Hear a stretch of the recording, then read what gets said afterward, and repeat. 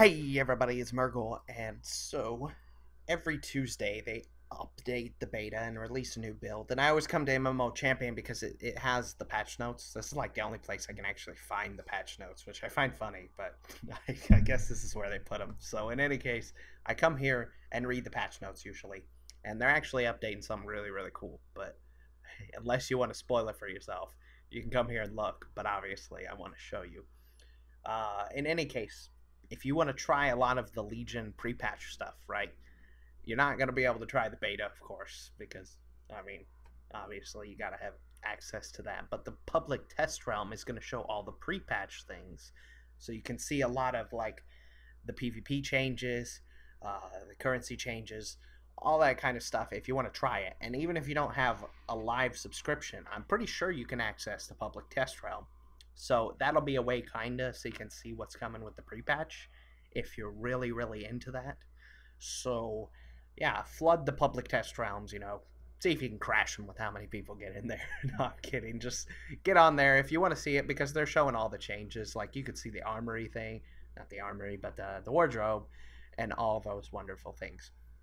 So I thought this would be kind of nice to tell you if you didn't see it because there's no announcement on the World of Warcraft website or anything. So, but I did see it here, and I wanted to share in case anybody wanted to see that stuff right now. It says it'll be updated shortly. They're shortly going to update the public test realm. But in any case, I figured this might, for those of you that want to see the changes. I know a lot of people want beta access, but really it's not as glorified as it sounds, right? I don't even like being in the beta, frankly. It's almost saddening in a way. I just wanted access so I could see what kind of ways money making is going to be changed, right? And then share it with you guys, and hopefully everybody benefits.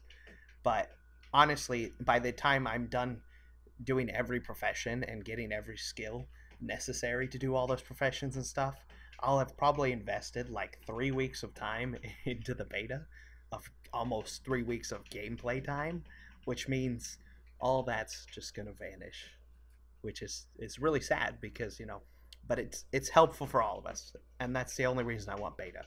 Honestly, I promise you, it's better if you don't have it.